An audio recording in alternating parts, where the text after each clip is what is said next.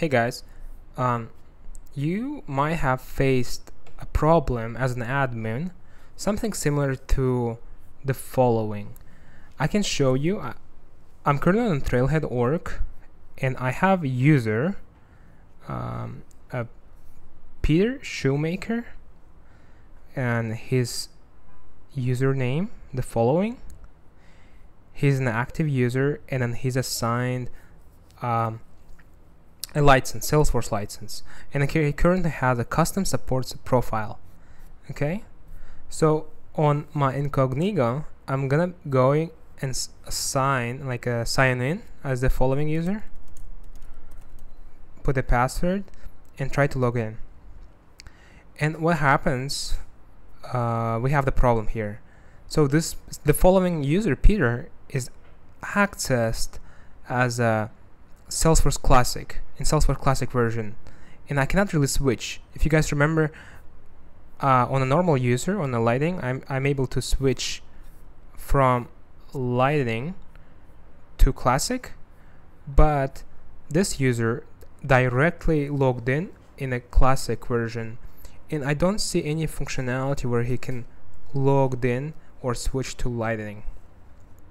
So if this problem occurs, most likely Lightning experience is disabled for the following user, and usually you can configure this and check. The first thing you want to check is actually the profile, and we know this user is assigned a custom support profile, right? So let's actually click on that support profile and then search for under system permissions, search for Lightning. Let's edit it. It should be Lightning experience user, and you can see I highlighted it here, and it's currently disabled. Like you guys see, the checkbox is not clicked, and it's the functionality access Lightning experience and switch between Lightning experience and Salesforce Classic. Okay, let's go ahead and one second.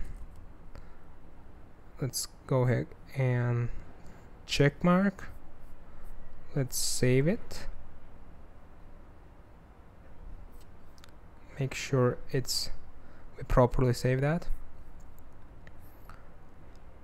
Okay, let's go ahead and test it. So I'm back to my Peter Shoemaker user. I will refresh, or actually let me log out first. Logging it again, and the result should be in Lightning experience. Okay, so as I guys showed you, sometimes some profiles might not have Lightning experience enabled, so that's where you check and enable Lightning experience for your users on some sort of profile they have. So I hope it helps, guys. I hope it's helpful, and you guys can troubleshoot this issue if this occurs on your Trailhead org or any other orgs.